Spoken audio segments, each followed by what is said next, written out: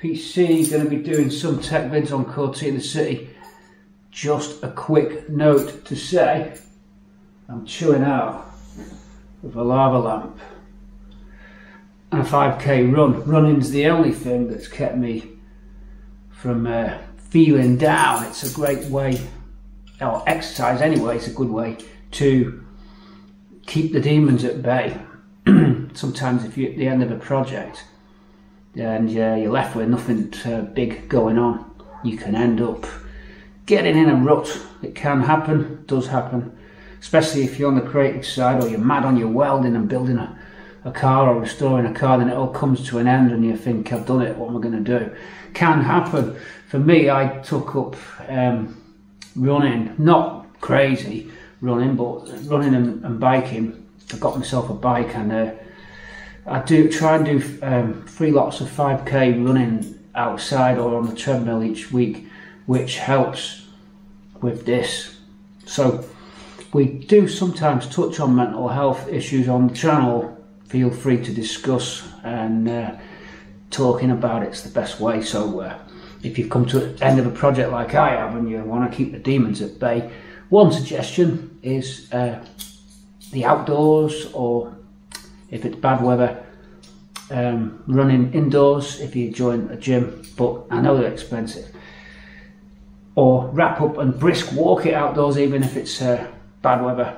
But we've supposed to have 6 months of summer, so I've been trying to make the most of it anyway. Let's cut to the main videos, which is going to be the tech bench switch on. We've been to the tip and pinched some stuff. Well, it was donated to me. We've done a little music video, road trip video. We've done a few other repairs with Fix a Lawn Mower. It's all coming up in this episode, which is a bit of infill. Roll the credits.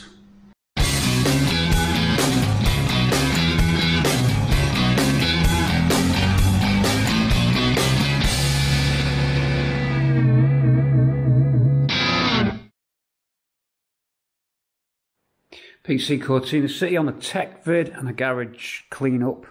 Got the cars outside at the moment. You've just seen the engine reinstall video, and we're doing some road testing as well. So KP is just outside for now. We're also doing some groundworks outside, clearing some gravel. We've got some tech stuff going on the bench for this Saturday night video. A couple of things been tidied up around the workshop. We're still going on with tidying up, getting some of the unused paints or rarely used paints and stuff in a long-term storage box, just so we unclutter, because I don't know about you, but I get cluttered pretty quick. I don't know why. I think it's because you're always taking on other jobs. Coca-Cola machine made it onto the wall there, a little bit racy at the top. If I do that, we're good to go on YouTube. Actually nothing exposed except the camera's exposure. The Krypton machines had an improvement with the starter button switch fitted, so you've got a manual start for you when you're testing your engine setup. The Krypton machine runs really nice actually, as you've seen throughout the recent engine testing stuff. So I'm just OCDing all my stuff, wiping down all my tools, arranging the spanners back in order. This just wants a slight touch up now. That one's the wrong way. We've just got to get all them right. Put those back straight. Then go through those drawers and make sure everything's good there. There's some clutter on top to get rid of. I've got the electronics department open again. We're done with 8 tracks on the whole. All those there are waiting for colour coding now. What we do with the 8 tracks for each car that's going to get its 8 track, the plastic covers colour coded in. So this one's Papa's, KP's, and KP's in the brown colour, so that matches the dash. So those 8 tracks are all done. We've conquered the 8 track. Happy with how it all worked out. Plenty of 8 tracks to be going on with. We've also been doing some 90s tape transfers, and Ash Mahood, Big Bad Ash Mahood, supplied me with a video recorder. It did chew a tape, but it wasn't the video sorry, the camcorder's fault. I'm using a camcorder to record my 90s tapes onto YouTube. So I had to take the cover off it, but it's okay. The cover was off and I could get the tape out. Some tapes, funnily enough, some of the tapes I'm doing, you'll see these uploads soon, were underwater. The tapes were underwater. What happened is I had a lovely storage box like this. And luckily, just my old VHS Video 8 camera and one tape that was in the camera was in one of these boxes, and the garage roof at the back I've got a lean-to, which is dry normally, but one drip managed to fill the case with water. The whole camera was underwater with the tape. I lost the camera. I had to actually destroy the camera to get the tape out. That's why that one stuck. And I thought, and the crazy thing was, it was one of my good tapes of a lot of Cortina stuff. And I was like, no, 1992, 93 Cortina road footage, gone. I thought it was gone. Anyway, I managed to get the tape out, then let the release tang in on the tape and just see if the spool turned. At first it was a little stiff. I thought, I won't let the player do this, I'll do it by hand. And then it broke free. It was stretched, so I had to cut a piece out, but I got it going. And funnily enough, there's a few little bits where it jitters on the screen, but we can clean that up. The rest of the tape survived. I couldn't believe it. So anyway, yeah, lots of clearing out and lots of work been going on. So that cover was off my new Handycam, which was really good to get the chewed tape out. So that's fine. And then on the bench here, we've got a monster machine that I'm doing at the moment. This is a top of the range. What's the case? It's a top of the range battery charger, bench battery charger. I think it's L-Tech. It's an L-Tech 750. And they are serious chargers. I mean, I think it can put out 40 amps. It's the real deal. I mean, you can see how good this is. It's faulty, but I'll just show you how well built it is. This is, if you're into electronics, you'll understand about build quality. You've got Chinatown, then you've got the Germans. This is German built, and the quality of construction is just quality. You might say quality, but it doesn't work. But well, nothing's infallible. That's one monster setup. You can see the size of the terminal connections on it. They're huge. There they are at the back here. Look, choke. That's a choke over them there. Still get a little bit of LED flickering, but I don't think our flickering's as bad. And this video is just a test out an hour's worth of me messing around. It's filler material for bored people on YouTube, and for me to test out whether I've fixed this camera problem. Because when I do the engine on the Krypton, which I've got to redo, the Krypton machine video was so stroby, it was like being in the middle of a 90s rave. So it was unusable footage, unfortunately. I loved that video, so I've got to redo it. Right, anyway, I got this powered up, and it comes up with a fault. This has two stages, trickle and main charge. So if you put a battery on that's almost full, this will trickle it, because it'll recognise the voltage when you start the cycle. It's got an LCD panel, and you can do different cycles. Put your crock clip leads on your battery, it fires up, this boots up, it works, starts to trickle charge, and that's fine, and it'll trickle charge till it's full, and it works. But if your battery's drained and it wants to put in plenty of amps, it flips to a different circuit inside. When it does that, it cuts out, and it says internal error. Reading the manual online, internal error says relay fault. So I thought I'll check the relays, and I found a Duff relay. And these look good quality. Again, well, here's the top off to see what it was like. It wasn't burnt. It just didn't, when you put 12 volts to it, it just didn't close the contacts. I just put 12 volts on my crock clips here off my power supply. You can hear it clicking. yet the contacts don't make a closed circuit. So we had the beep tester on, which is just a continuity tester. It's just a bleeper. When you touch the metal contacts together, the thing goes bleep. You can get these for next to nothing. This will bleep now, but obviously it's the one-hand cliche job. I can do that. I'll be very impressed with my dexterity. There you go. So that's that over there bleeping. That tests other things as well. Voltage. It's basically a bench multimeter is what I'm trying to say.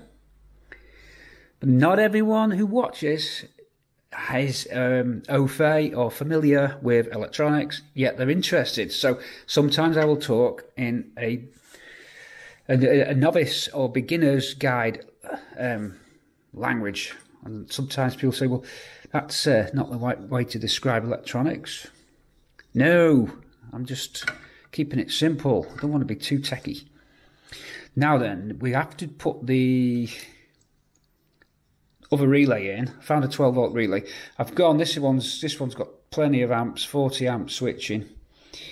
We don't know what this one is. It wasn't marked. You believe it wasn't marked. Well, the top was, but didn't have the current rating on it. So anyway, it looked powerful based by these tracks. Based on the tracks. There's one set there. It doesn't use the normally close. It just works on a normally open, which close when the power goes to it. So I've tested it on 12 volts. This clicks. And the two white wires are the ones that will join together when it clicks. So it'll complete the circuit there. That gets that problem out of the way. Whether that solves it, I don't know. But what it would do is it would trip out and just say internal error on the screen. When it got only on the heavy charge cycle, not on the trickle. It worked on the trickle. I'm going to solder that in now and power it up, see what happens. I'm going in with a soldered iron. I've got these other tinder pads. I'm not going to put the wires through the pads. I'm just going to go on the surface. It just means I don't have to desolder again. I used a desoldering pump, by the way, to pull the relay out. I'm going to bring that into your screen now. And what it is, it's a soldering gun. It's coming into your screen on the right. Has a vacuum attachment to it and a soldering tip at the end, which is hollow. And what happens is, once that tip's hot enough to melt solder, you can control the temperature, by the way. You pull the trigger, and the vacuum will start, and it basically just sucks the solder up into this cylinder there, and you can empty that later. It's a great tool for getting things out, and I'll pan you around to it. If I can twist this camera, I should be able to. Oh, sorry about the clicky clicks there. So you can set the temperature, and that's how it just basically draws the solder out. Back around to here. Should be able to put. It's just 6 connections. Should just be able to put the solder on top of the pads. I'll go opposites on these pads. That should be it. We can test whether this is going to work.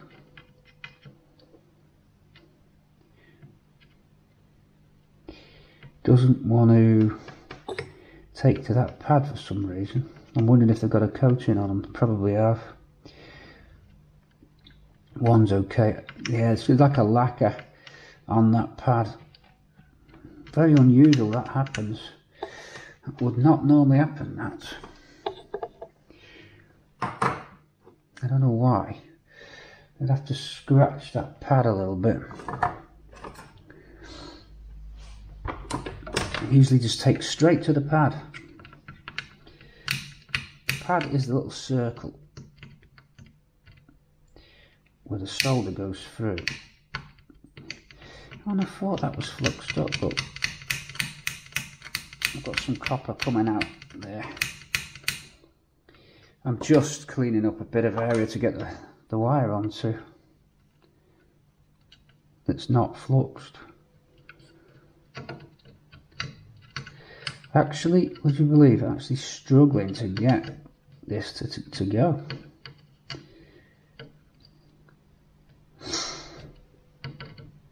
I think that's it now. Right, we're on. Those ones are okay. Right, got it. Go in with the wires. Let's see if this fixes the battery charger.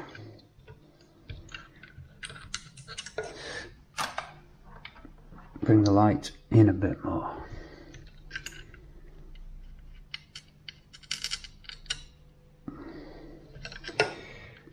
Connection 1. It's a little bit cramped. It's not that bad. A touch cramped here.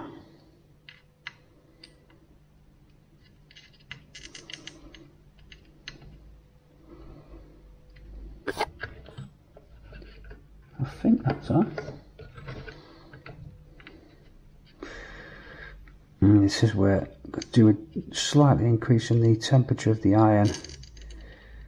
It's just on the border because it's such a big pad. This iron's sort of down the medium range. I'm talking about the wattage of the iron. Let me just trim these. The wattage of the iron, the thicker the wires, the larger the wattage. You can turn your iron temperature up on this one. It has got a limit. It's fine for these smaller wires. And that's it, and we'll have to just glue gun this relay down. We'll see what happens now. Right, I'm going to connect this up, that's in.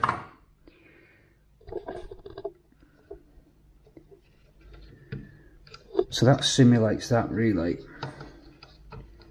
That's the best I can come up with. But certainly a nice beefy relay that. Whatever you need there fits between there. Look, oh, it's handy. Right, I'm going to power this up and test it. Let's see what happens. Now it might look a rough piece of kit. This will clean up, but it's very well built. And they're very expensive. They're at least £1,000 these. I acquired this faulty. It's actually, strictly speaking, don't belong to me, but knowing one day the person who gave me will ask for it back. Too late, and the repair bill has attracted interest. Right, we're ready to test it, but yeah, they're expensive pieces of kit. Boom! Did you hear that crackle then? I'll have to turn it on. There we go, we're booting up. Start charge mode, so we could do connecting the battery up, and this is how far it gets. So we'll connect to the battery, read the voltage 12.4, so that would probably... I have no idea why sometimes these cameras decide to just turn off. I'm going to start the charge cycle. System test, 12 volts charge on. Now the current here ramps it up, 300 milliamps, 400 milliamps going up. As soon as it gets to 2 amp, that's when it dies because it flips to a different circuit. Up to 2 amp is classed as a trickle circuit, and it comes up with the error, internal error, and that was what I thought was that relay. I mean, it couldn't have done any harm changing this because it's definitely gone. Whether it gets us out of the bag, I don't know, because could there be 2 faults? We just don't know.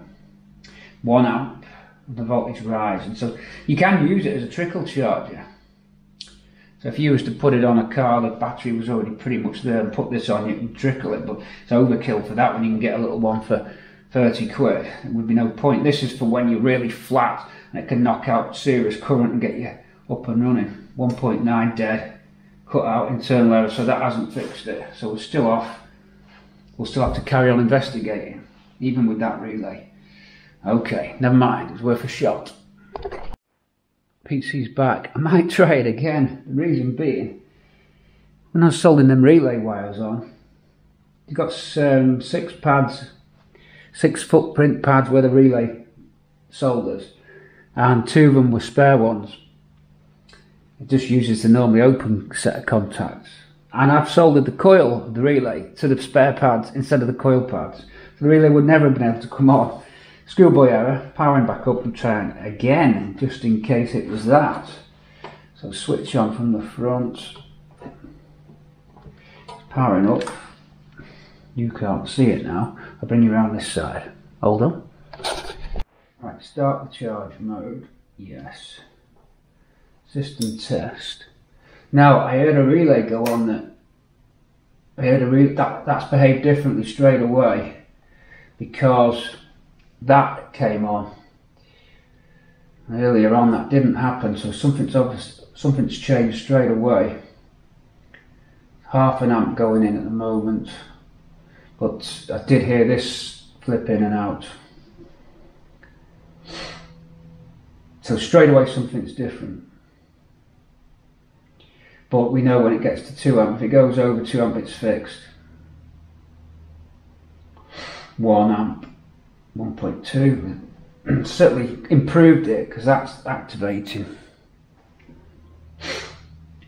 I'm hoping that's not a 24 volt relay either. I've got a 12 on at the moment. I'm going to measure that because part of the system's 24. 1.92 dead, lost it, internal error.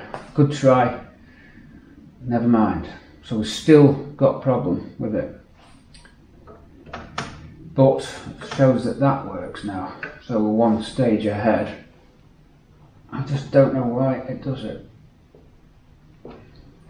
It might get beyond our capabilities. It's such a shame because it's a nice unit when they work.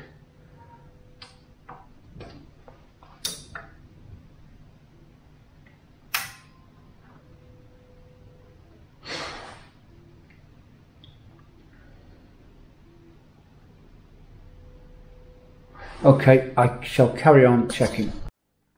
Okay, still on the super duper battery charger, and I think I've found another fault. See, you've got to get your clues off. Usually, when something's well built, the weak spot is always either moving parts, connectors, and stuff like that. Usually, in that order, and you go down further and further down. Microelectronics and chips normally don't give up. Amplifier chips sometimes, but usually connectors are the first to go, or moving parts, and the moving parts in this case, especially around the high current area, which is what we're talking about when this works on trickle charge. And I think that's the trickle charge relay, or that one. No, it's that one comes in first, I think. We're going to presume that the other ones, there's probably a pair, a plus and minus, come across, but I'm looking at the continuity of the contacts here. So when I touch the contacts and then activate the relay, I'm not getting a good clean connection. You have to push hard on the relay for the pad to make contact. So the relay contacts, I think, are dirty. That's what I think's happening. It doesn't even work on the return contact. If you look, you've got to bring it back. That should be now, that's in its normally closed position. So normally closed isn't working for starters. Look how when I wibble, wobble, weeble these contacts, see, just a slight touch. So that's dirty. So that's not working as it should. It might not need the normally closed position. It might only want the open contacts. That's picking up, but it's there. That's not getting it. Camera's in the way as usual, but these are just suspect. They're all suspect.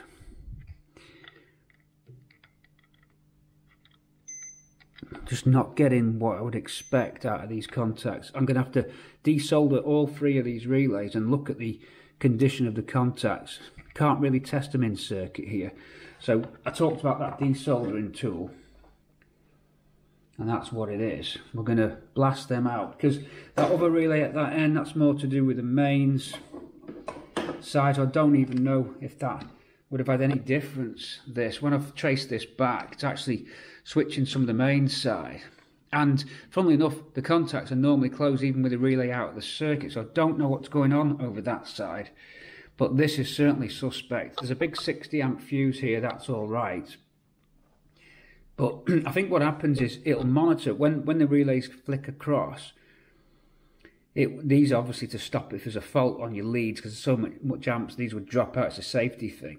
When these flip across, it's probably not seeing any current that side and interpreting that as a fault.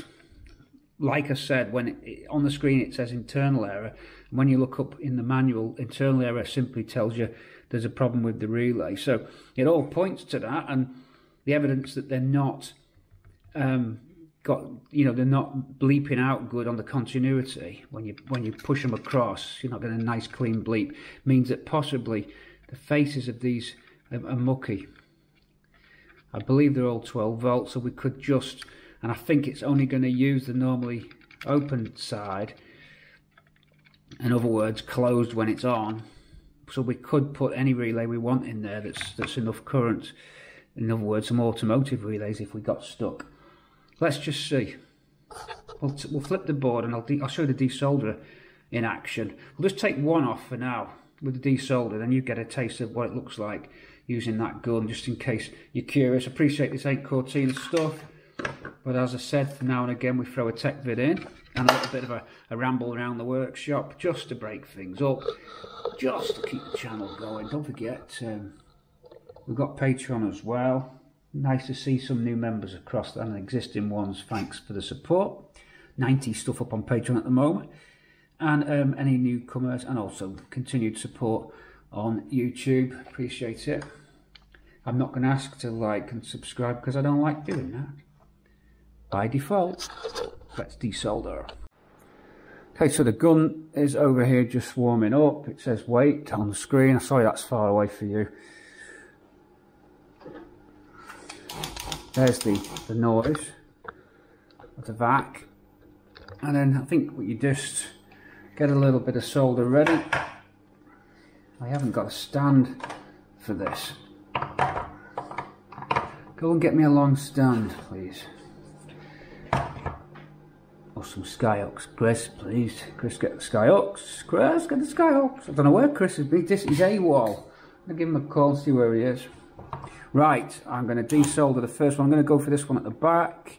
So on it goes like a soldering gun would, but there's a hole in the middle of the tip. Wait for the pad to melt. Now these are big pads, so you've got to make sure it turns into complete liquid solder. And to do that, you add a bit of solder to help you along the way. I'm going to increase the temperature. This is requiring it to be hotter, so I'll go up a bit. Go up to 400. Take that off so that's not got down, because the body of the relay is metal. It's pretty tough solder, so it's not doing it. You have to get up to 400 first, and might even go higher than that and max it up for this. We're going up to, these go up to 11.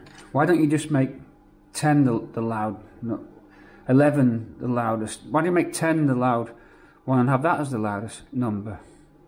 These go to 11. That's better. Whoa, it's gone.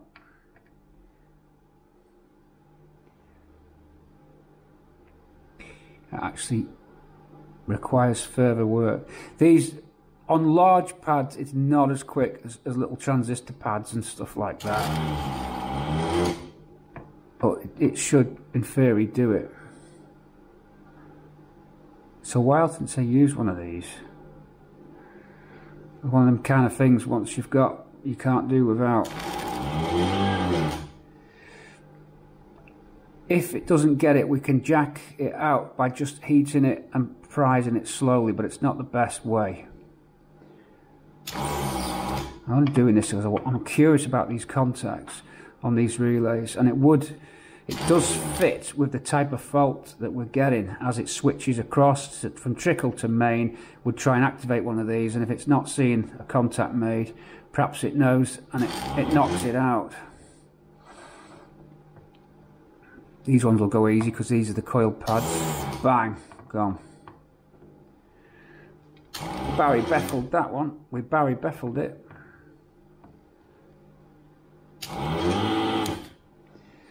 Sounded like my cat snoring then.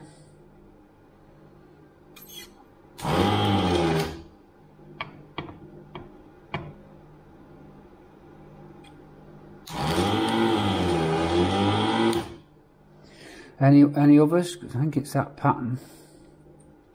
Or is it that pad? See, the thing is, you've got to remember the pattern.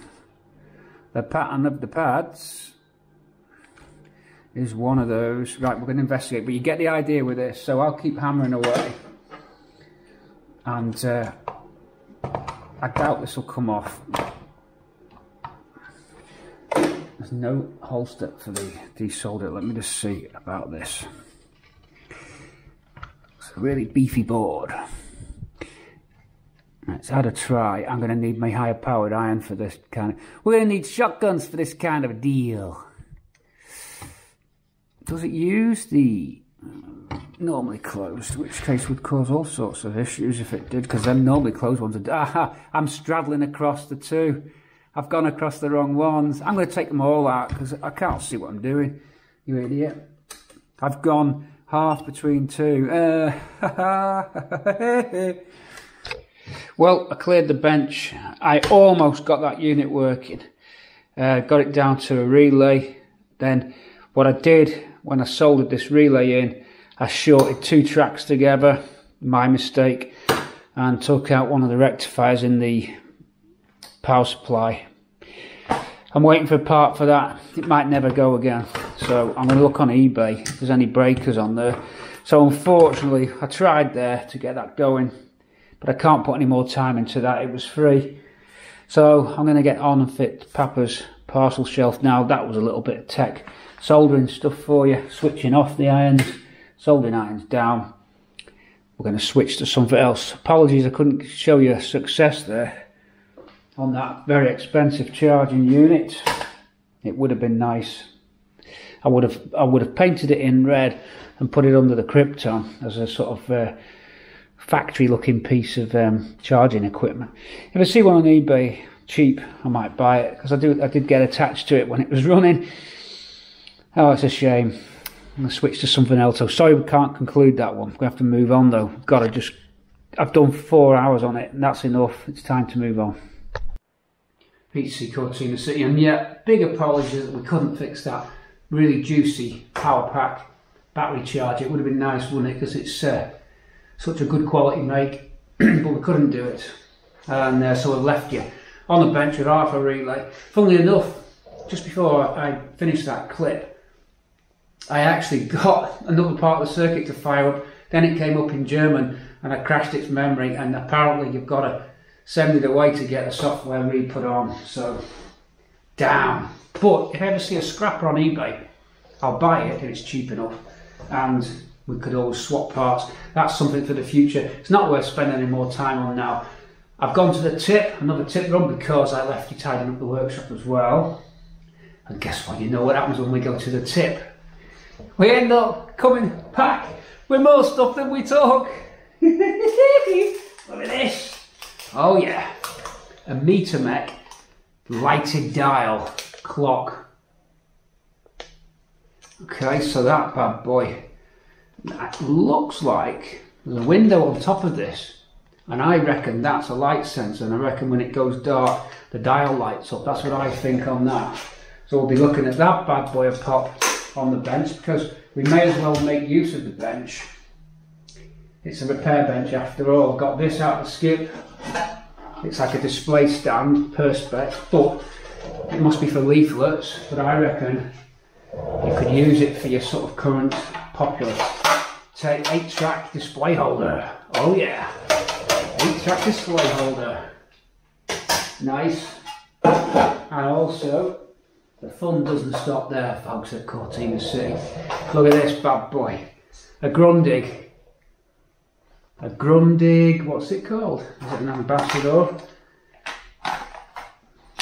I'm sure I read the name of this. Oh, Prima Boy. Grundig Prima Boy. 600. Slim. Nice action tuner there. It's got all the stations, long wave, medium, K-band and U-band. And it's got the Luxembourg, all the Munchen, there's German cities there as well, and countries. Brussels there, Budapest, Stuttgart, all that on that set. So we can play with that too, because it was free off the skip. And And la pièce de résistance over this side. Over this side. Look at this. Who said I'd not been cutting my grass? I actually left the grass on purpose to just wild out a little bit and just let the bees have a bit of fun rather than cutting it with an inch of its life. But the main reason that I didn't mow the grass, didn't have a mower, did I? Until today. Look at this bad boy. This is a Webb Diplomat 350. Oh, look at the action. Now this was a highly stealth mission. This unbolts, that folds forward. Would you believe that that Diplomat fits in the boot of a certain brown Mark III Cortina? Now let's talk about the tip before we dig into this. We'll do the electronic items later. I'm keen to get the grass cut. Whilst it's absolutely peeing it down, and it has been because of that low pressure that we've been having with the jet stream, we've not had much of an August, have we, folks, in England? What a joke. We've chucked it down every day, haven't we? But it's going to have to dry up one day. And when it does, the Diplomat's going to be there to take care of the business. Will it start.com? 1 million views. Will it start? Will it spark? We're ready. I've got the spark plug out. Got some fresh petrol because we've got turpentine in here. I can smell it straight away. We just don't know. Why dump good working stuff? I don't understand it. This might go. People just chuck stuff away. You could make use of all of these things, you know. Underground, overground. You make use of all of the everyday things that local people leave behind. Now, I want to talk to you before we dig deep into this. Don't forget, don't worry rather, that we will be continuing with Mark III Cortina stuff because KP needs the rear parcel shelf speakers fitting and the parcel shelf putting back. We're going to do some more road tests on that. Then we're going to be doing a few more jobs on the car and a couple of road trips as well, and plenty more Cortina and mechanically based stuff to satisfy everybody. But in the meantime, and as a little bit of a leisurely interlude, not only will you get a drive out, we're doing a 1 hour drive with Pete C at the wheel of Papa, a 1 hour Friday night music special, what we call the after hours 1 hour special. When the main tech vids run, you can then take your pick and leave, or you can stay on the live chat on the Friday, keep on quaffing. The idea is it's a bit of a drinkers party after the main tech videos played out. Music of your choice, music that you like. City music seems to be the one that you like, so we'll stick on the City 8-track and we'll drive. We're going to have different angles. I've got a couple more lenses set up on the car, a couple more cameras to give you a bit more of a viewing experience as well. So basically the idea behind the music video is going to be simply entertainment and chat, because as the music's playing there, it enables the chat window to be running, and really it's a social thing. We should really be down the pub, to be fair. Anyway, enough of that. What I want to talk about before I just jumped off on that tangent was the tip Nazis, or the skip Nazis, or the recycling depot Nazis. Right? I went in there and I brought stuff in, and there's you know your local recycling depot. You've got your wood, you've got your grass cuttings, you know your green grass area, you know, tree branches and the like. You've got your wood, you've got your glass, you've got your hard plastics, your metal, cardboard and non-recyclable waste, then electrical items, televisions, fridges, microwaves and stuff. Televisions, curiously, are separate. There'll be a reason for that, I'm sure. Fridges are separate, I know that because of the gas. R134 has to be extracted and whatever else they have to do. But the skip for the clock and the radio there is, I'm suspicious, I think it just gets fragmented. And because the name on the side of the skip was one of a recycling depot on Liverpool docks, which isn't far from me at all. And I know they have a fragging machine there. I think all the electrical items get fragged. It's crazy, there was a complete Henry de Hoover. I mean, he had all the attachments. And it was a dual speed one, nice model. And he was in there, I thought, I've got to get him out. Anyway, I got caught and I'm not banned from there, but I got caught. Stop! I don't know why the camera stops. I got caught taking the clock and the radio out. Not, funnily enough, I didn't with this because this was by the metal, and I just stuck it in the boot, and I don't care. I don't care. This is one of those moral things, isn't it? Of course. Do you think if you were hauled into court and the magistrates were there, and you was getting prosecuted by Virio, whoever the council have contracted out now, and the press charges for stealing a lawnmower, do you think I'd care? No, not at all. And neither would the general public either. So this is a crusade. We've rescued it. But the Nazis were on to me anyway, and they said, you're not to take that stuff. You're not to take anything out of there. So they hadn't, I'd got a plastic box, and I tipped all my stuff in, and then sort of sneaked the radio and the clock in. I don't care. I don't care. And, you know, as far as I'm concerned, I don't care. So I rescued that stuff. But they're all over you. And the next time that I went, they then watched me every move. And I was leaning against the recycling skip, the domestic product skip, you know, the skip I just got the clock and radio out of. And they just said, what are you doing? I said, I'm just resting, got a condition, just resting. They're all over me. The recycling Nazis don't want you to take stuff out of the skips. I think that's ridiculous. I think that if you come into the tip and you're responsible and you just take something out of there, if you're not obviously a trader, I mean, yeah, you could say, well, people are making money out of it by taking stuff out and selling it on, but I think that's what they should be doing, to be fair, because it's what's it going to do? It's going to get smashed up. It's such a shame, and it just goes to show the job's worth at the tip. They're really miserable down there, you know, as well. When he was council run, used to have a bit of a laugh, but I reckon they're really miserable down at my local tip. Gang of miseries. I thought, lighten up, lighten up. Life's too short, mate. Lighten up. Let's get a lawnmower going! Right, well, first things first, it's going to need fuel. But I've got terps coming out. Let me put on, I hope that this lamp doesn't, if I use a 12 volt light, it won't strobe. I'm going to rig you up to a 12 volt lamp, because that definitely won't strobe. I'll just talk to you off camera if that's alright. You just have to listen up while there's nothing going on. I'm going to put a lamp onto the tripod and point it, so you'll get a bit of shakiness here. And I'm going to light you up this way with my inspector lamp. Also, oh no, this is from a car booster, auto jumble. Right, that's a bit better. Bit of light on the natural light. Let's go down here and make sure you're in shot then. So let's get this all set up. Yes, yes. Right, spark. Watch this. You can see that on the camera. There's a nice clean spark there. Goes, how can you see? It's miles away. That's sparking, so that's going to work. But I'm not going to put it in just yet. Fuel. Whoa! Come back, fuel cap. Let's get some fuel in after we've dumped this crap. I suppose we'd have to flush a little bit through. Let me get a container. That for the oil. A container for the garbage. Coming up.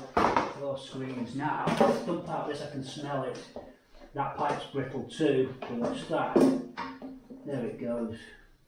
Right, so there's good, that looks like terps. I've just used 95 fuel. I don't know if that's right or not, but the amber nectar in there. Right, that's flushed through. Whoa. Right, so that'll go. That back on there.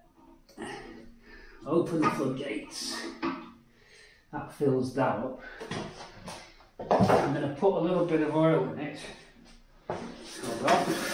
So, you know, the things people throw out. I don't think that funnel will do. Let me get a smaller funnel. We're not going to get that with the oil. We have to come up with a way of doing it. And try this little porridge jug. I don't, no, there's no, whoa, we've got petrol coming. Oh no, I've got fuel coming out all over the place. Things are bad, folks. Turn off the fuel. So we've got a carburetor problem straight away. Coming out the top of the carb. Whew. I have to turn that off, haven't I? Do not have a naked light now, whatever you do. Right, that's off. Is it on there? We've definitely got a leak.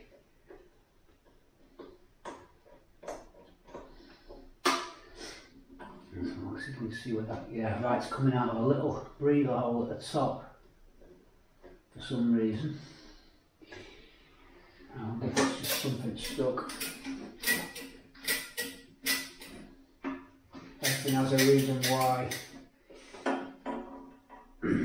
There's a bowl under this, we better open that up. I'll get the oil in first, we're going to be right back. Right, filling up the fuel.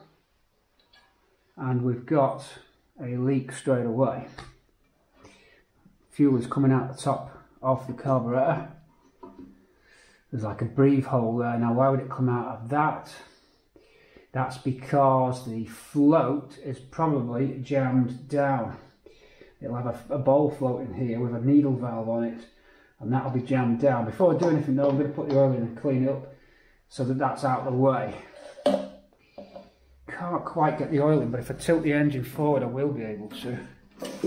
I'm not sure what the procedure, there goes the spark plug, would be for putting in the oil, but let's put it in that way.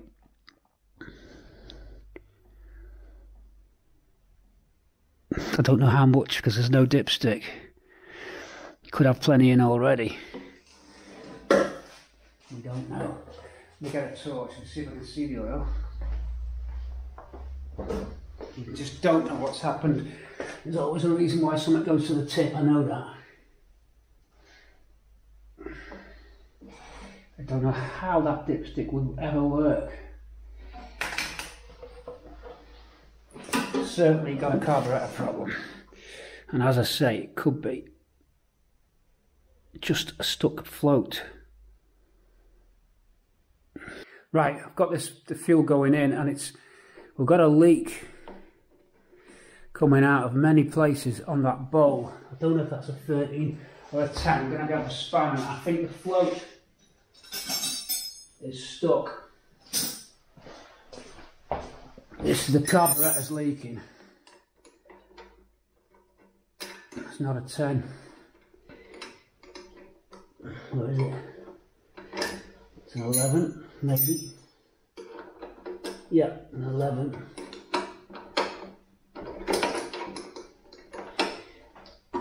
I'm going to take the bowl off.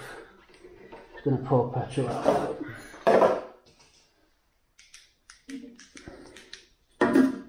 Let's just see this bowl off. That's a drain, chamber drain. I don't think that takes the bowl off. Yes, it does. Right. That's all gunked up in there. It's like tar. And there is a little seal. That doesn't look good either. I don't think that's ever going to seal. You can see here there's a little drain thing, and it seals on a rubber, but we could put a new rubber on that. That's never going to work. It's always going to leak. And there's the valve. So if I'm just wondering if you have to bleed it. If I just turn on the fuel, let's just see where it leaks, if it stops. So that is working because that's stopped.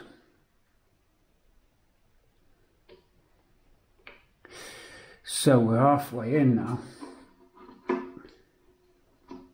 Turn that off. So if the bowl fills up, then the fuel stopped leaking.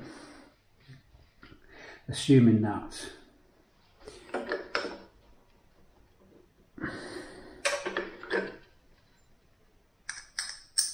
There's no leak further down the line.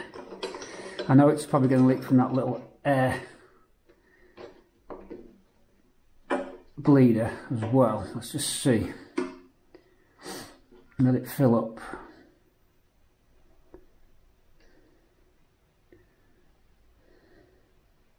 Seems to have stopped doing it. Okay, so that's the next stage. That's stopped leaking. I should press this and it should let petrol out. Yeah, it does. So, right, that's just about sealing. I could do with a new part on it so we can get that ordered. So we've kind of got fuel into the system. There's either a choke, I don't know if it's choke, fast, idle or off here. We could Google it up and have a look. I've got a new computer as well, also off the tip, which I'll show you in a sec. It's amazing what they put on that tip.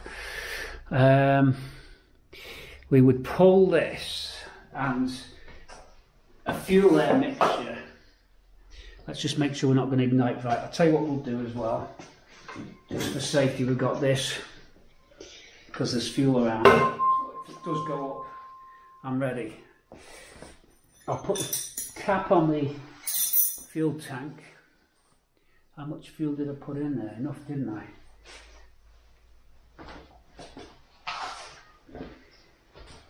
I'll put that on.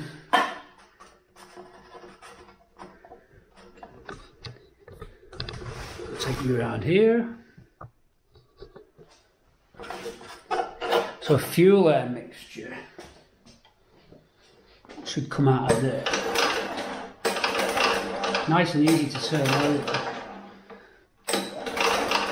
I may have put too much oil in there, I don't think so. We've nothing to lose.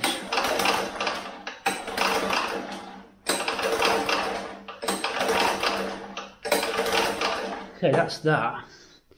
Spark plug back in.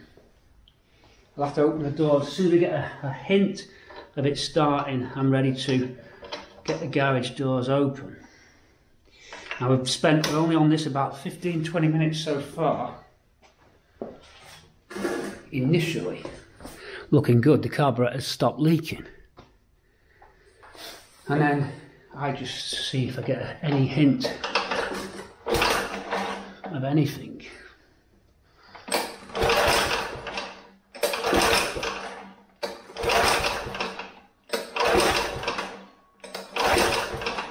No signs of life.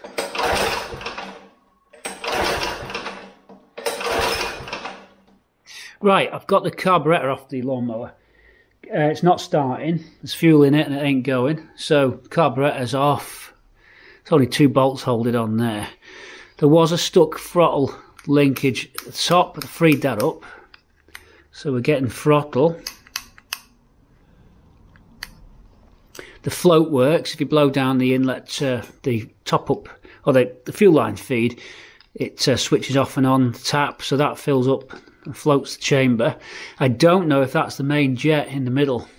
I think this is the idle jet at the side, which is clear. I've had the compressed air in, and I think the main jet is that one, and I can't get it out. It's stuck in. I presume that's the main jet. I'm going to look this up on the internet now and just see. It's a Delorotto carburetor, but there's nothing to it. Now, the engine did cough when I sprayed a little bit of Easy Start in it, so I know the timing and the coil ignition pack works, obviously because we had a spark as well. So really, it can only be the fuel feed. It can only be this, and then this thing will definitely fire up. Mechanically, we don't know if the chain drive works or if it'll set off and go down across the grass, but I have blasted this with compressed air. I could just put it on, hoping that I've cleared the main jet. It will just be a block jet, I'm sure, because there's nothing to it. If it fires with Easy Start, petrol and air mixture is just the same, so it's getting air, it's just not getting petrol. The air cleaner filter was completely broken down, the sponge had gone, so I've took that out, so it needs a new air filter pad. Other than that, there's nothing to it. It's just 2 jets, but that one is seized in from what I can tell. If indeed it is a jet, I'm going to check on the web now and see. Right, gently, I've got this main jet turning now. The other jet was an idle, sorry, a mixture screw, not not an idle jet. This was gummed up bad. It just didn't want to come out. So some plus gas. Then basically I went forward on it, then tightened backwards in small movements till those movements got bigger. Just because by doing that you start to break down whatever the gum and gunk is holding it in. So eventually I got it, otherwise you'd have ended up stripping the head of this. So we managed it all right. Looks terrible colour. All we can do is clean that out. So we can assume that's, they call it an atomizer, but it's a jet. So that's it. There it is. So we'll just get the compressed air in there now. Air in there. See what happens. Fuel gets drawn through there on the Venturi effect, I would presume, as it blasts across the top. Clean it all out, put it back together, that's all we can do. I think we'll get it going off this when this is clean. There's nothing else that works. The mixture screw doesn't really count that much. So all this does is just the fuel gets drawn through this and then put into the airstream, comes out of there, and the spark plug ignites it. Well, it's managing to ignite other fluids, and indeed if I put petrol in this, which I did earlier, it kicks off and off you go. So it's got to be this. I'm pretty confident it's that.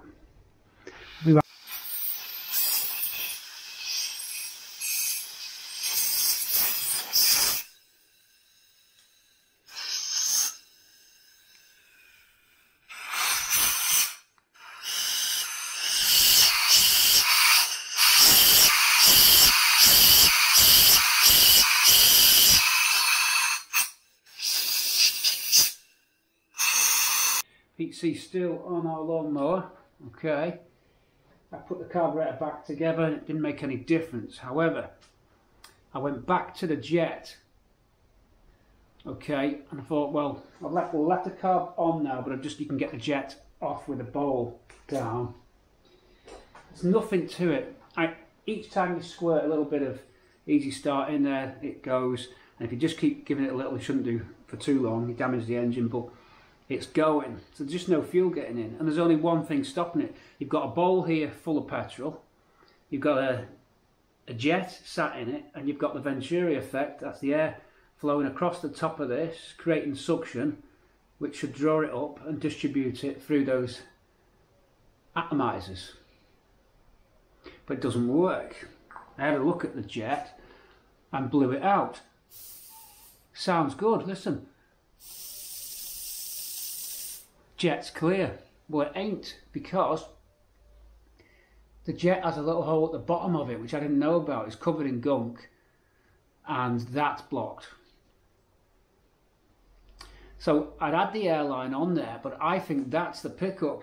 I was thinking that was capped off in the bowl, but I don't think it is. I think that's the actual fuel pickup.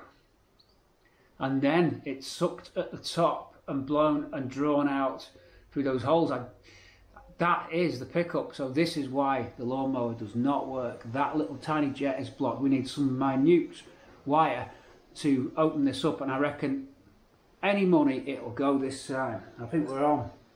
I really do. I'm very confident now that it's going to go. I think we're in business. I think just that little hole there, it's definitely blocked. Definitely getting the air and there's nothing coming out of it. Watch. Well, you can't watch, but you know what I mean. It's just blocked, solid. Let's get on, clear this out, put it back in, and I reckon then it will go. All right then, folks, I've found where the jet is, or the uptake for the fuel is just between these two rings here, and I think that was blocked. So now it can draw the fuel in from the bowl. Sorry, I was off screen then. From the bowl there's a little jet. So I just put the compressed air down there, and then I think I've got it cleaned out. It's time to put that back in and give it a shot. It wasn't at the bottom. It's the side between there and there. I think that's definitely fixed. Don't think that's an intake. It makes more sense that it's there. So there must be a little chamber. I'm just going to have a look in the float, see how that would fit. That's located inside the carburettor. There must be a little area like a catch where this sits in, so I'll go and check that as well. Let's go and see if there's nothing else in that, so the remaining part of the carburettor. Okay, I was definitely right to check that float area, because here, can you see that hole right in the middle of your screen? That's where it fills the jet. So this jet here goes in. This hole was blocked completely. Just found that hole there on my thumb was totally blocked, completely blocked. So we had no chance of getting fuel in. I thought I couldn't smell any. I took the plug out, took the spark plug out, then blew air through the air inlet intake where the air filter is. And you'd expect it to be sucking up petrol as it goes along. And it just didn't smell petrol-y at all, just dry. So the petrol couldn't get in. It has to go through that hole. There's no other way out of this float bowl chamber except that hole there, and that was blocked. So now we'll put it back together and we should get it. We should at least get petrol coming through. I'd be very surprised this doesn't go now. So now I understand the jet. I tried to look online but I couldn't get any quick info, so I just delved in straight to it.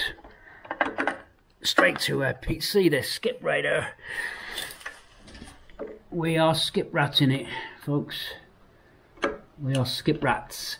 Look out for those recycling Nazis at the tip who don't want you to take home a little piece of England and fix it up in the, you know, it's good for your mental health to save something out of a skip. You can always bring it back. What's the big problem? It's like when you couldn't go outside during the pandemic and you couldn't get vitamin D. I mean, you know, have some common sense, please, will everybody. Please, can the people at the tip, please have some common sense and stop being job swifts in high-vis jackets. You're not that important. I mean, yeah, you're doing a great service, but don't be Nazis. You're not. Please let us take stuff out of the skips. Come on. Well, I'm expecting great things from the mower. That jet did have that side hole blocked, and also I was wrong, the screw slot at the bottom does have a hole through it, which was also blocked, leading us to now get the fuel in, choke it up and try and get somewhere. Did have a coffer life just then, so I think we're on. We might have gone in the game. There's a little spring at the side. And you're straight in. And you're straight in. Come on. Tip rescue mower. Straight in. So we can, we've got some rattling coming from there. There's a clutch in here. I've noticed online looking how they work. It's got a little centrifugal clutch which rattles, so something's loose there, but we'll give it a shot. We'll go and mow some grass and see what happens. Why not? So that was that job. We're gonna open up the glass doors and roll this Diplomat 350 out into town. And doing some research last night, I found that it's a Suffolk Punch, actually rebadged. It's a Metro, rebadged Mini Metro for the Rover. So yeah, Rover 350 rebadged as a Mini Metro. So not as you see, the old web company was bought up by Qualcast, and then they started getting rid of the lovely Briggs and Stratton engines. Never mind, let's take it out. Hey, let's get this mow on the road, eh? Well, first mow went good. Looks like we need an adapter for the bucket there. There seems to be a bracket missing off it, but let's go for a little run.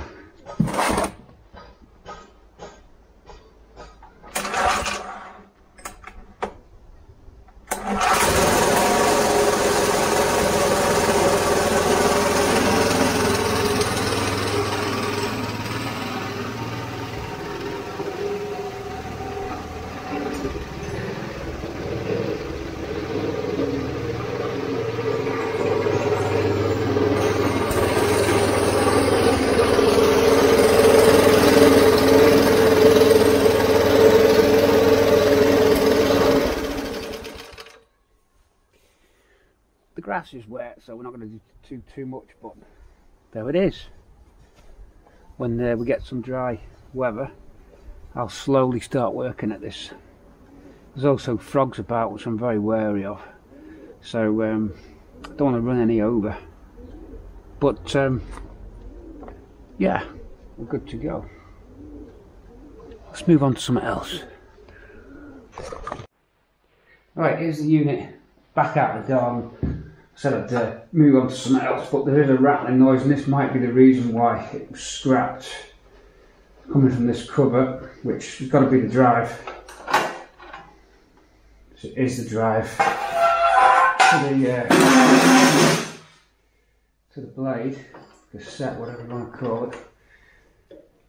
Fair bit of play in that. There's a tensioner here. That won't help. But there's the noise. And there's the problem. That is the top. Oh yeah. No, we can't run it, folks. We've got a bearing out here. No, there's a centrifugal clutch in here. As it spins, it whips the clutch plates out and grips the drum, similar on like mobility scooters and stuff like that. So I presume there's a double bearing there. We'd have to lock that, undo that nut, and see if you can get a new bearing. It's not going to run like that, so we'll have to strip that down. We come a bit closer and take this cover off.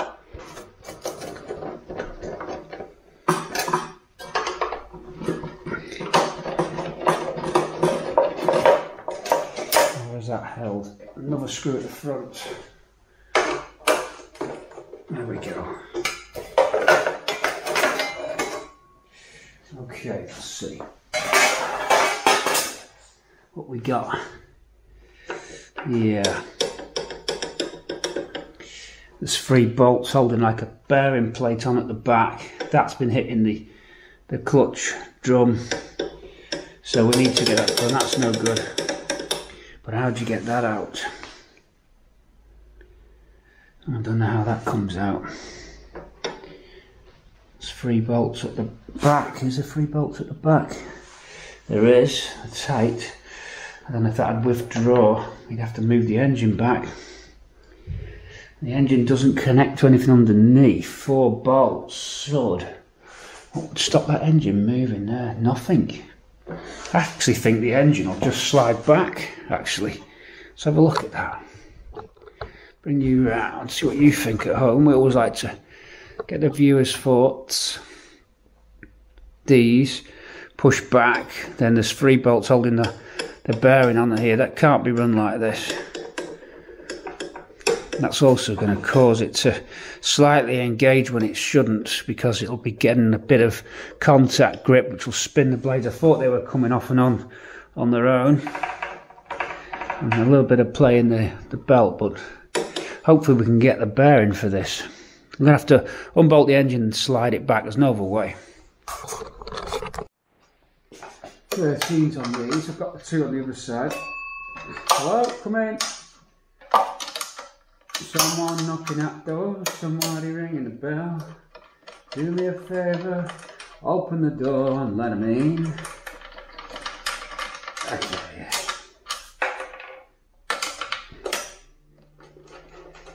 Knocking at the door, somebody ringing the bell. I'm knocking at the door, somebody ringing the bell. Do me a favour. Open the door. Right, this should slide back. Yeah, that's surprisingly easy. What's this little tab here? Oh, the captive nut. No, there's like a shim packer piece there for some reason, but that comes back very easy. Bring you around now this side.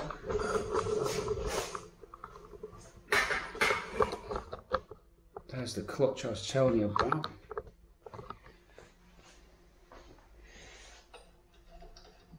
How much life's left on the clutch? Not much. Oh no, they're gone. They're gone. I'm afraid they are gone down to the rivets. So it's going to need shoes or clutch shoes taking off and bring you right in so you can see. Hold on, we're coming in. Hold on. Here we have the centrifugal clutch, and the shoes are about to detach. So they're well gone. This is okay. The whole thing comes off anyway on a bolt. That comes off on 3 bolts at the back, but I don't know how you withdraw. Oh, you can withdraw the entire shaft once the engine's out of the way. That way, there's a nut at the end. So undo that nut, and that cup, that drum would come off so that you can insert a new bearing. So that's what it needs all that area done. It's well worn, folks. That's probably why they scrapped it. It's a miracle we even got a little run there in the garden. That's where we're at. So it's parts ordering time. Not much we can do on this project now till those parts come in. There's just completely, we're stuck in the water there. So we'll leave that project. We'll get Googling and we'll go on to something else. And then we'll come back to the project lawnmower. We need to keep this Cortina, this video, so people are going to complain. Was another item that we salvaged, and that is, if I switch on, this screen you see here off an old scrap, another piece of scrap we picked up, is a touch panel. Look, so I've got a desktop computer again salvaged. I think it has to just wake up for the mouse to pick up, but there it goes. This is a touch panel, and you can see I've just used it to Google parts for this lawnmower, but that's a touch panel. It's great, and I've connected it into an old knackered PC. It's booting up now that I found on the tip, and we got that going after I was messing with the lawnmower. We've been busy at the tip. Don't forget we've still got our tip clock to do, and our tip radio to do, and everything else that I keep on acquiring, because every time I go there I end up with something. But look, this is great. You can touch screen. It's in tablet mode, with Windows automatically recognises this as a tablet, but it's not. It's a display panel out of some equipment. How about that? Working nice. There's the fuel bowl for the carburetor I was looking at.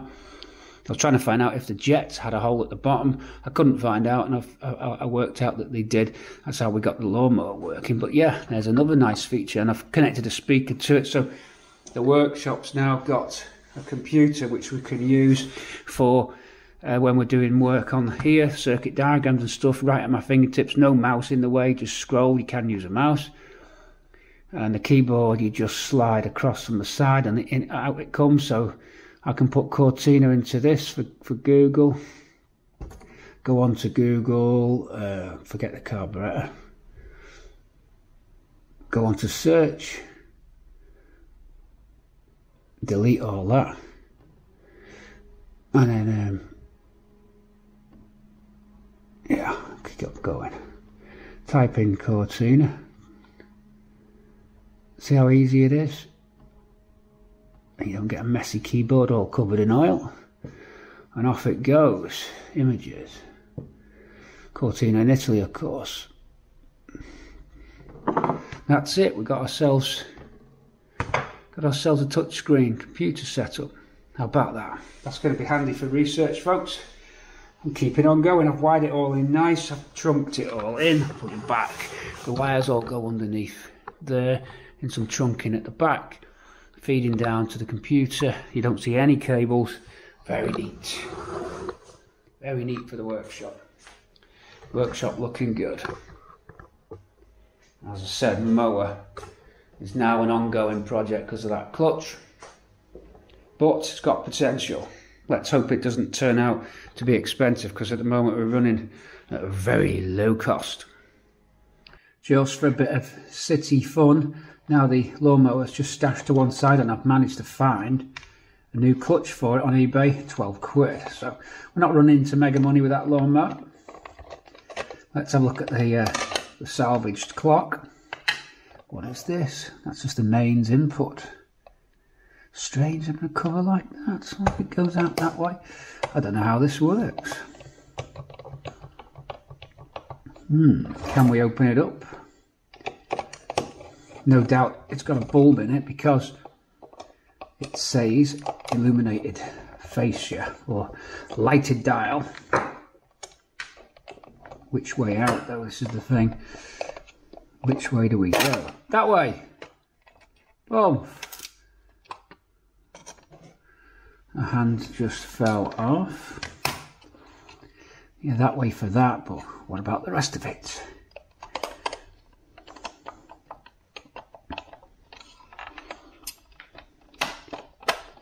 I think we push that way and down on the light sensor.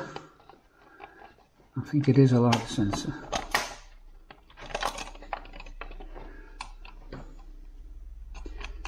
Face will come off with the hands. I should clean my hands really. There we go. Where's our bulb? The illuminated dial. No sensor in there.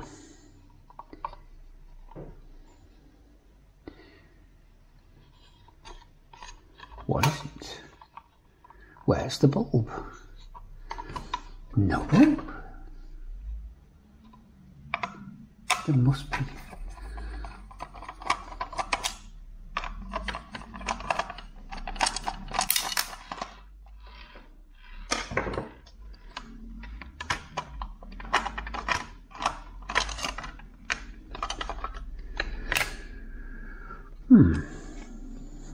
What's going on here? There's a button that you press. Is it to cancel the alarm? That's that plastic that conveys light, can send light through it.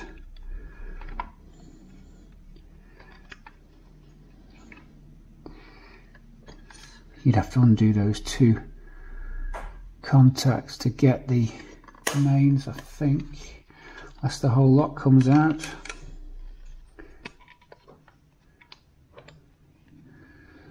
If I took off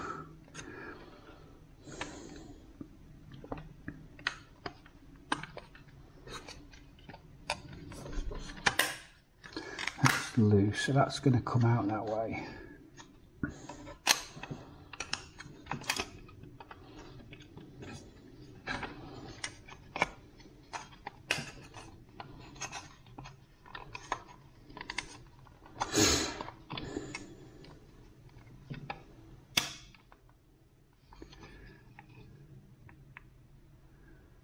Serial number on there. 79, so we've got a date on this. And I can't see how this is coming off. It does move. I think that was stuck actually. Oh, I see. It's the alarm cancel button. You press that when you wake up to turn it off. So that turns off the alarm. Since it's a lighted face, I can't see any where you would light that up.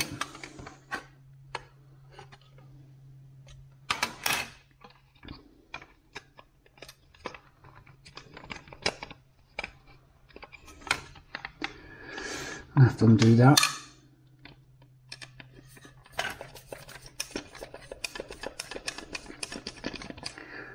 Keep that one separate and that way round. Lift that off.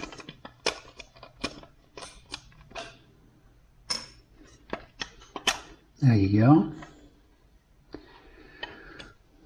There is no bulb visible.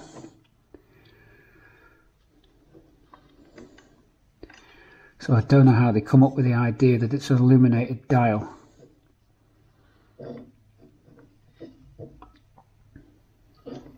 Definitely says that, doesn't it?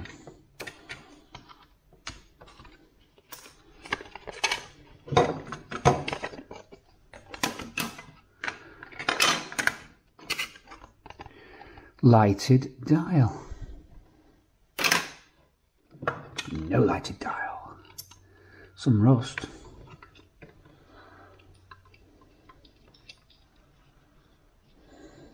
I think we can plug it in now and have a look. I see nowhere for a bulb to go.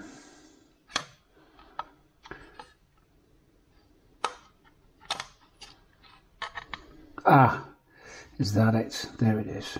I've got it. There's a bulb here. Neon one. So it must send the neon through that special plastic. Just about. Right, okay. Put all the bits. I'll plug it in.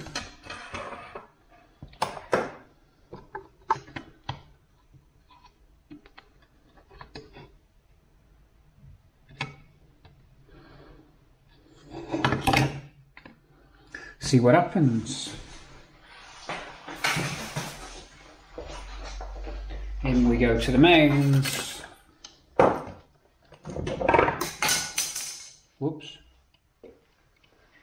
Something's going.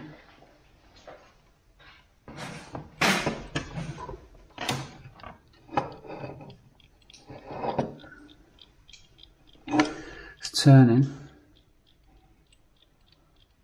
There's a little tick-tock device. It's noisy though.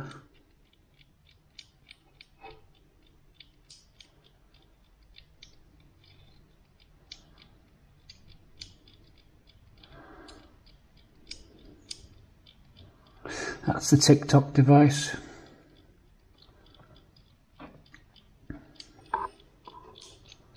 Strange idea. Wow, it's a little flicker that makes it supposed to make a ticking noise.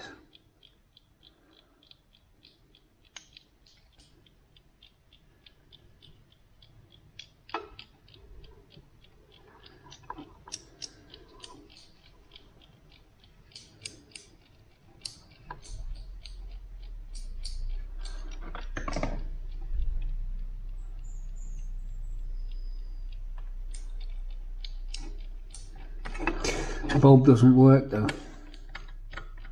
It's gone.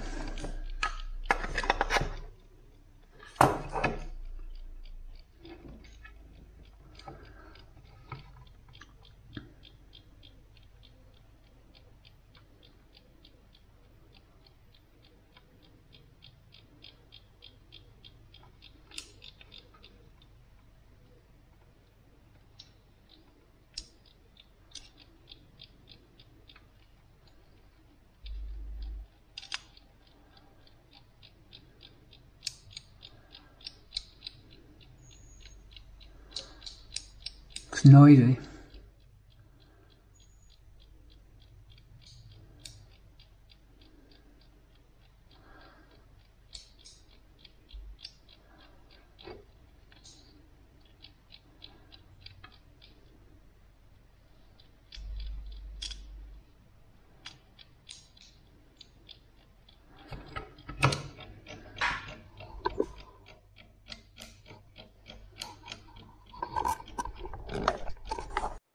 Okay, found the light on the clock, on the illuminated face of this scrap heap clock that we found, and that neon or small bulb's gone.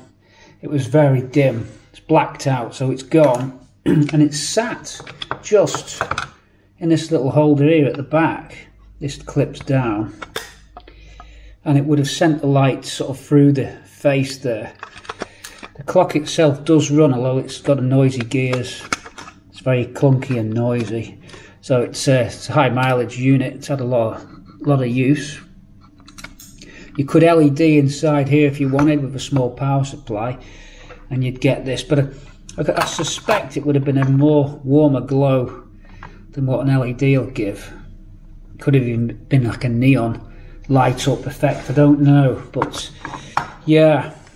Without a lamp we can't get that to light up, so we'll just put it back together. I think I'll keep my eyes out for a little neon indicator light, but I can't see. Whatever it was, it must have been bright to get through the workings of the clock and create this to light up, you know, so it must have had some power to get through there. And you wonder why they just didn't have the bulbs here. Why have they chosen to route all the lamp bulb? You can see the heat has scorched the plastic there. Why didn't they just directly light the face of this up? Why did they go through the clock itself? You could have just had a bulb there and there.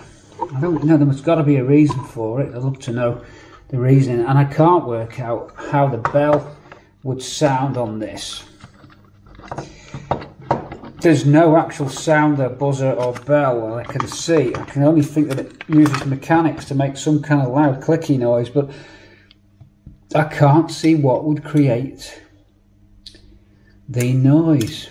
There is an extra cog in there, but it's got to be some kind of click sound that would have been the alarm. It wouldn't be very nice, whatever it was. There's definitely no, I can see any kind of buzzer, solenoid or anything, and it doesn't use this. This is just the AC motor there spinning that. It's quite crude, not really much to it. I like the design of it, and it's a shame. I'd like to have seen that lit back up and back in action, but there's only so much time you can spend on each of these things, given that it's just a bit of fun and we have to keep moving. We'll have a look at the radio next. But I'd like, if I'm going to put this back, I'd like it all as it should be. So without that bulb, I'd see it as an unfinished project. I'd have to box it. I'll probably put it back together. And then in the future, if I ever see one of these bulbs or find a way out how they did it, I can come back and solder it in. I might just put it back together and leave it running, see if it keeps time. Then one day we come back with the bulb. So I think that's what we'll do. I'm just going to clean all the parts anyway before putting back together. Got some contact cleaner there. Not to use IPA on this plastic, it leads into it. So I'll just clean the perspex up. Put the clock back as it was. Get the hands on next. And then this just clips on to the front. Pretty easy to take to pieces. I was thinking you can get these LED mains bulbs now, miniature ones for feature lighting around the home and stuff, so I might have a look in B&Q next time I'm in there just to see what's out there. Okay, using the overhead fluorescent light to stop any strobing. You know, we've had problems with strobing, so we're using that. That's it really for this bad boy. It could just be a display piece. I might look on eBay, see if there are any. I quite like them. I'd like to see if there's one on eBay that's working. But there's that option of the LED mains bulbs. One on either side would light that face up quite nice. You can probably get some with an orange glow. I think it would have had a neon type glow to it personally, looking at that bulb. But I never thought those neon bulbs were that bright, especially to penetrate through all the workings of the clock like they've done it here. I'm very curious how it worked, and also to see what the buzzer was on this. And it's, say, I think it's 19, we did get that date, I think it was it 78? We'll Google it up, we've got the computer there. As you know, we've got this, I was looking at LEDs, of course we've got our grates.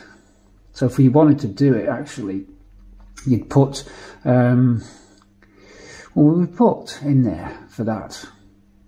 Meter mech. Let's have a look at the clock. Meter mech. Lighted dial.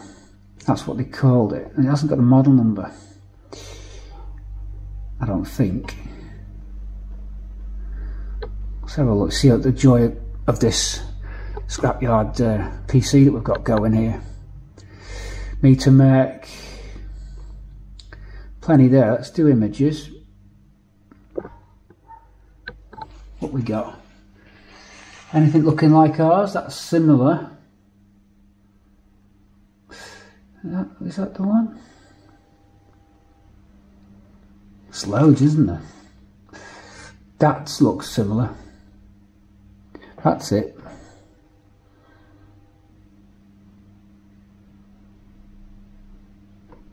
Get away. 80 quid? That says repeat on that one, this one doesn't. 80 quid? This is in orange. Looks like that button's not right at the top of there.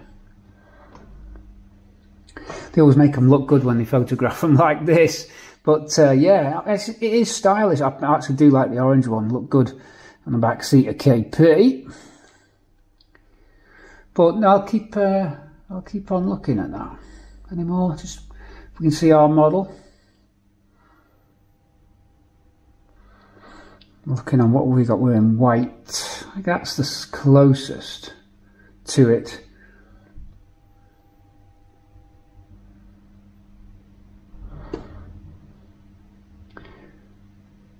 I've got that clock and I've got that clock. I do collect them, by the way.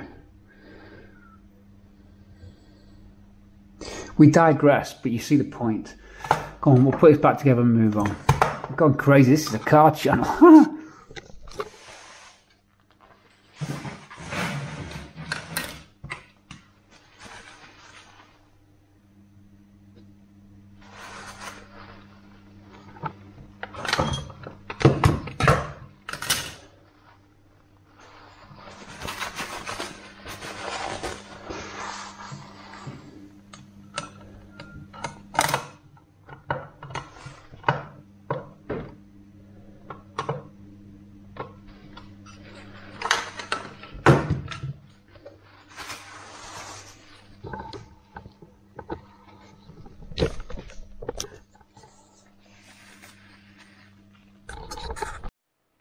I actually think I've worked out how they've done it. This is that translucent type plastic, and it's going inside first through, and I think that must pick up the light somewhere, otherwise you wouldn't have this plastic. So somehow they're transmitting the light into this. I'm sure this is that stuff that's got total internal reflection on it. So I think that's how they did it. Got the light somehow to get into here. However they did it, and then send it round that. I don't know. I mean, I could look, shining a lamp into this and see what happens in the dark to see if it carries a light across. This has got something to do with it, else you wouldn't have that piece there like that. So it's got to be that the light's sent through this. I think that's how it works.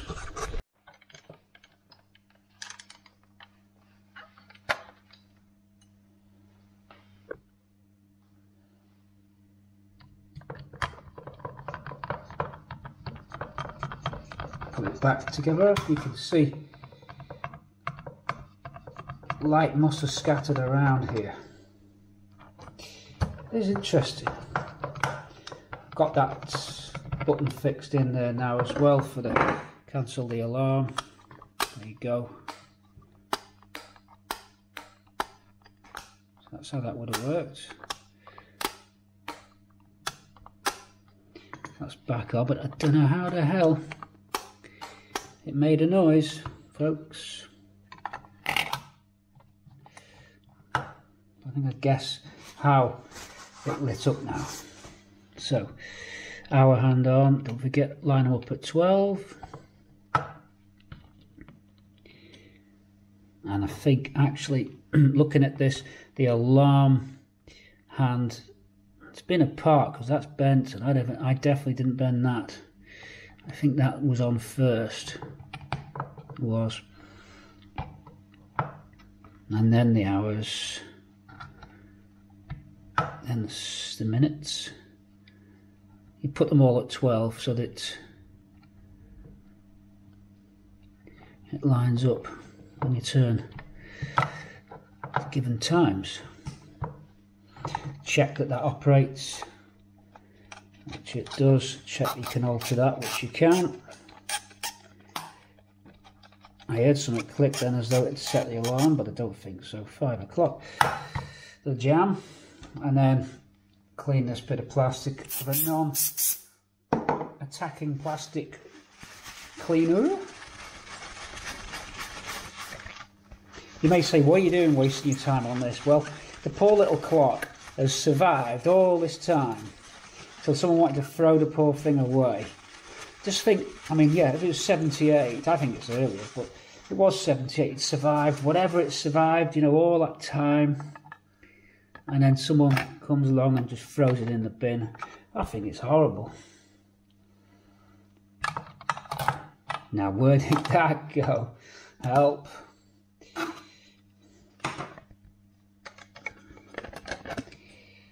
think it went, yeah, I've got it.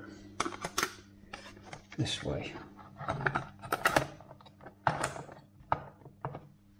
And that is our clock. Back together.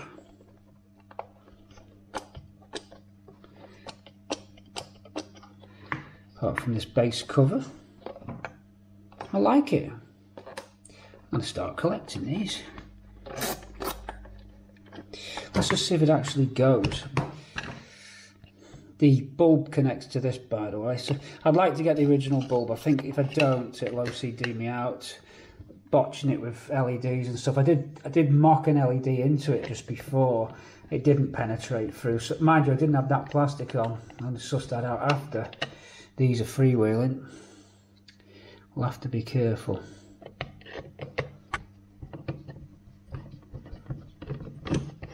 They are the ones that came out the bottom. Yeah, that one's right.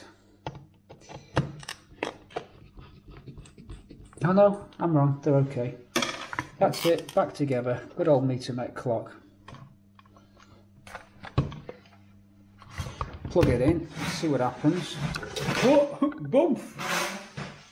My bench, my seat is a step ladder at the moment. I don't hear anything.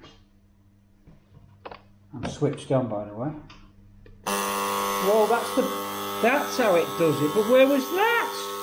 Oh, now you tell me. I don't know how they've done that. Oh, that's annoying.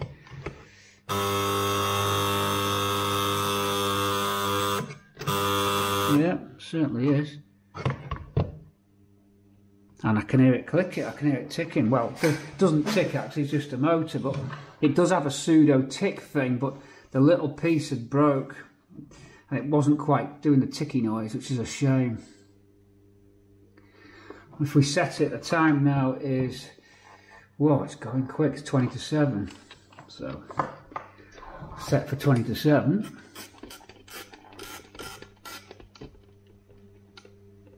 And when I did first plug it in, when I got it, and it was making a hell of a noise, all the gears and cogs, but I've cleaned them with some contact cleaner. Just, I don't think I recorded that bit, but I had to give it a douse down. I can hear a motor going. We'll just have to see. I mean, it's a silent runner. It's a shame it doesn't make a ticky noise. But that could be something in the workshop. We could find a bulb. We could do something with this. I've kind of like set it up so it looks like the evening, but it's not. It's still light outside. I put these on and we get strobed to hell. Well, that's just might not do with the extra light on. I don't think you're strobing now. I'm so worried about that spoiling the other videos. And don't forget, by the way, this is just a tech bit of fun video. It's not. It's Cortina City, just having a bit of fun. You don't have to watch, but you know, we get the live chat box going, so it gives us something in the background while we're doing the live chat. That's basically filler material. Yeah, 2 positions on that alarm. It's got a halfway. No, feels like there's a halfway point, but I don't think there is. Yeah, there's the tick control. Let's just, we've got a toothbrush here. Let's clean that. Like muck. I want to nurture this now. And anamorphisize it, but I do want to nurture it. Ascribe human attributes to clock. I don't know.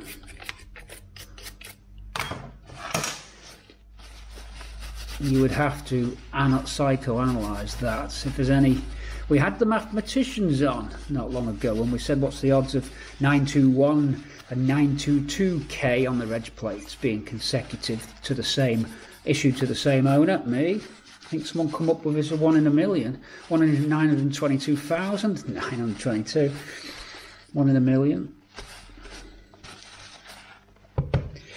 So what would we be profiling ourselves if you're seeing kind of human feelings towards inanimate objects? There must be Freud's class out there.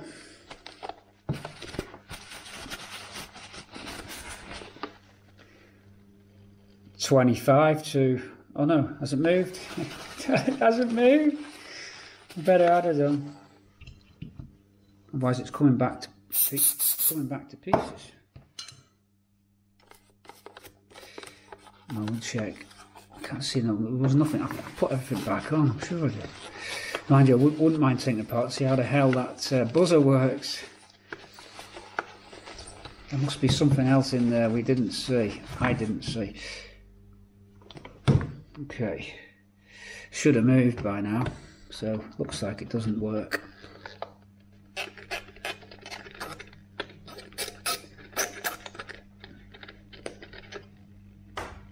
I can hear it ticking. The only thing is I might not put the hands on properly, but it could have been stuck. I do hear it ticking now.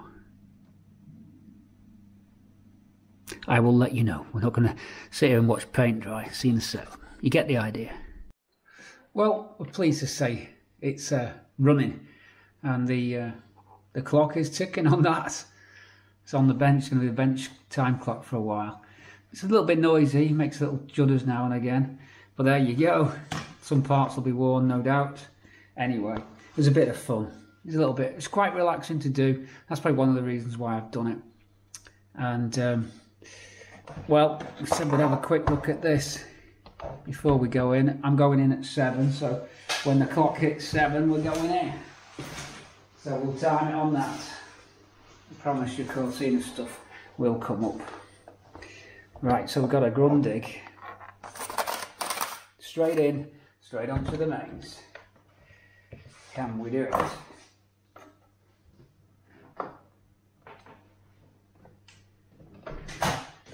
some extra sockets. We are out of sockets. On. Do we get lights? We've got noise.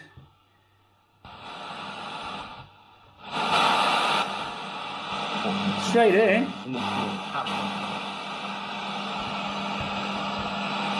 Straight off the tip.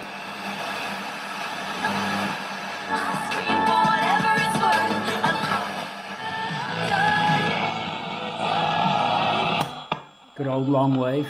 Because I'm very bad at parking, and no one's going to argue or laugh at somebody's class.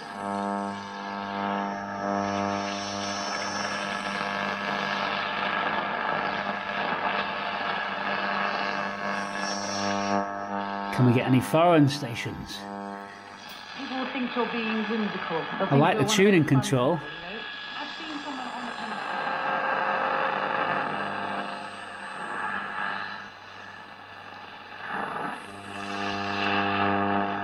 the Well, we are inside a building. Medium wave.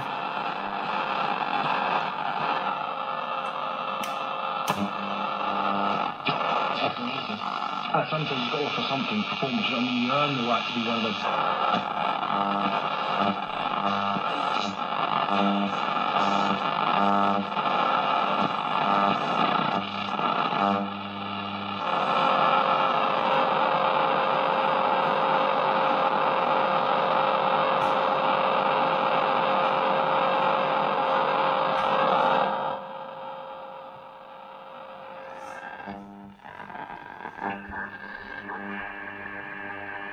It's a Russian transmission station.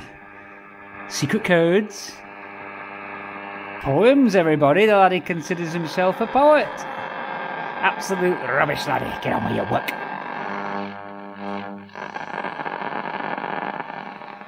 What do we have here? Secret scribblings, a secret code. No, poems, everybody. The laddie considers himself a poet.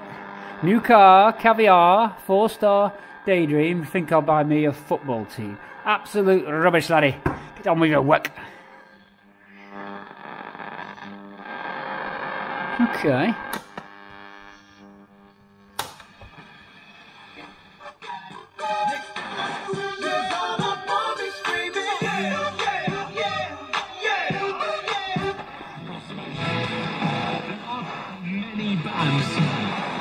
finding the rhythm that the Aces are doing right now.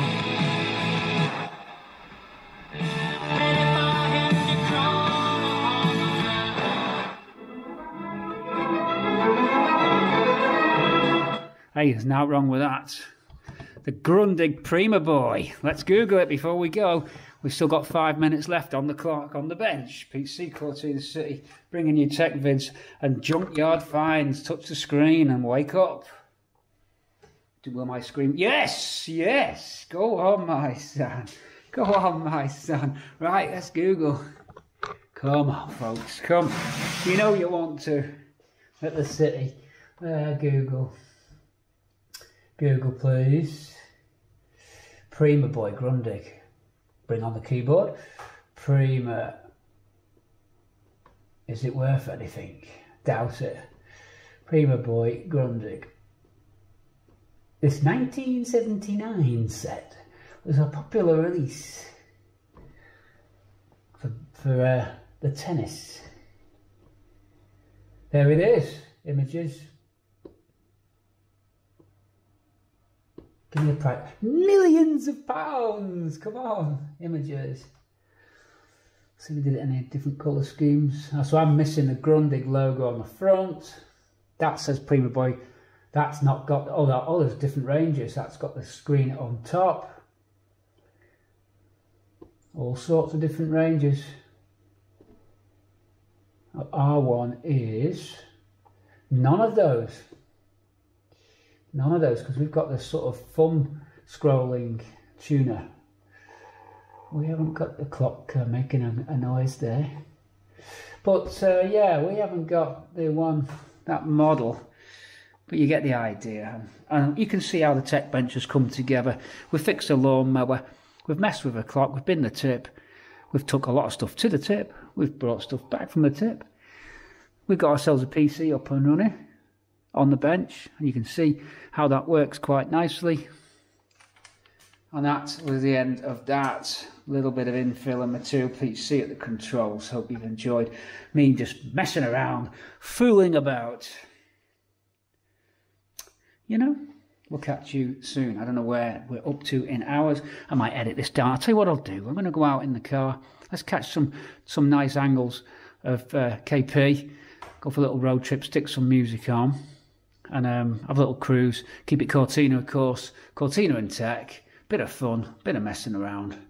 You had time to kill. Did we ever have time to kill? Let's get out on the road.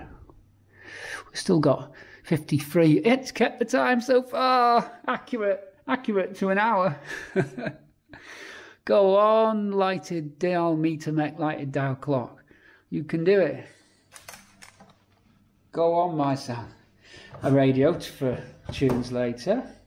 Visit keylaterlife.co.uk and use our free online calculator. That's not Martin Clunes, that's Lewis. Homeowner over 55. A lifetime mortgage, a loan secured against your home, will reduce your estate's value and may. Since the movement of the summer and also in January, and he looks like not scrambling himself. That works well, that. On the 24th of August to play in the September draws, and the next winning postcode. Yeah, there's different models, a 700, a 207. Oh, 600. We've got the model number. Hold on. And I've put grinding instead of Grundig. I wouldn't have helped.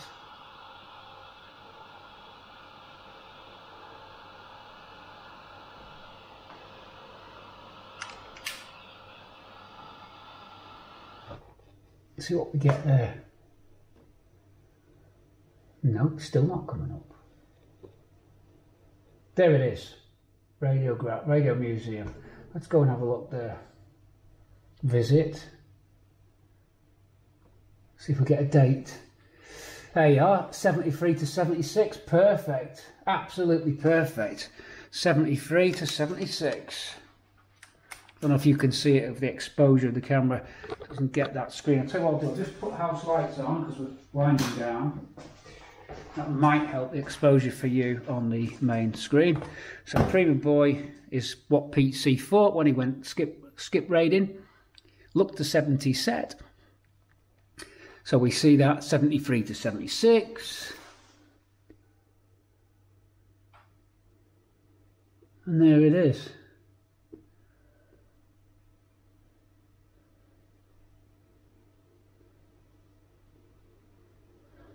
So that's on Radio Museum, which is a popular one. If I press all, any extra info on it.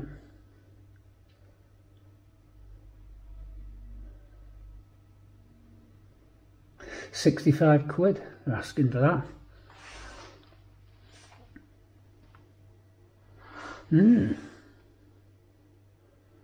Shortwave as well. Shortwave, yeah. Saw some stuff in that.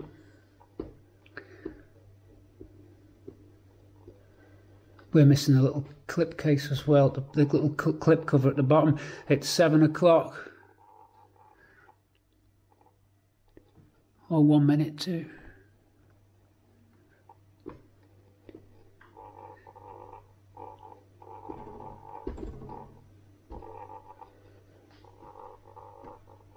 There it is. Anyway, we're done. Good night. Thank you very much. Pete C signing out. You get the idea. 2 pieces saved. This has got to be cleaned, yeah? We can start to clean it, but it's missing the Grundig logo and probably a little bit of aluminium trim has come off it. It's not got its battery cover, but it works, and that can be background sounds. We can go long wave or whatever we want. Could just have a radio on. Tell you what, sounds better than the digital DAB one. Pete C, over and out. Road trip time.